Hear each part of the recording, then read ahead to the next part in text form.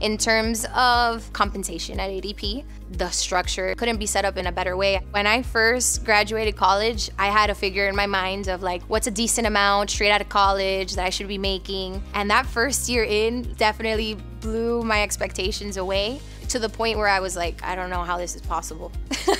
You absolutely can make a lot of money. The best way to say it is you get out of it what you put in. There are times when you have to hustle, but the outcome is greatly worth it. I've seen 22-year-olds fresh out of college make more money than my dad ever did.